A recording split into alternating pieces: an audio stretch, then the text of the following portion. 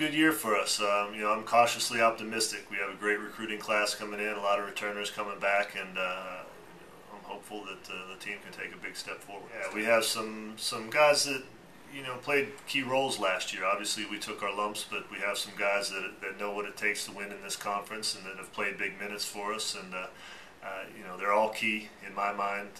Obviously, Dylan Edgar is the one that stands out for me. He had an unfortunate injury last year, which forced him to redshirt, but he's back in the mix now. He's healthy, and it's nice to have a big man in the paint. Yeah, we have a great recruiting class, and they all bring something different to the table. And as I mentioned, we have some talented returners and guys that can get some things done, and guys that are capable of playing big minutes.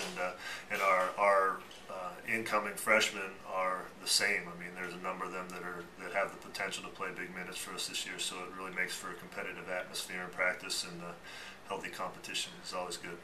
We just need to continue to focus on the process. I know it's the coach's cliche, but it really is. We have it. Hopefully, the guys have a chip on their shoulder, and we have something to prove, and we want to be better than we have been in the past, but we don't want to get ahead of ourselves either. I mean, we just have to keep working day by day and trying to get better, and hopefully the results will take care of themselves.